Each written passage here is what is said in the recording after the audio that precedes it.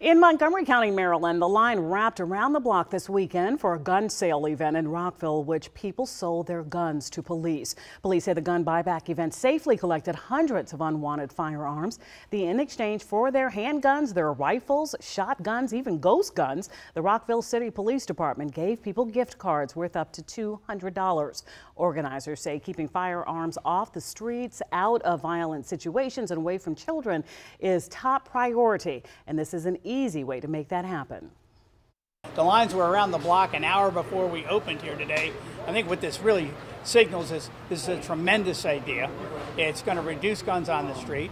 It's going to take ghost guns off the street, which are particularly of a concern to me and law enforcement and the police department. Violence has increased. I think our murder rate has slowed down a little bit.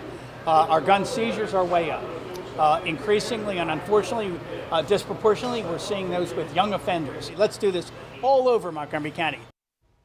The event was a partnership with the Montgomery County State's Attorney's Office and Montgomery County Public Schools. We're told they are planning to host more in the future.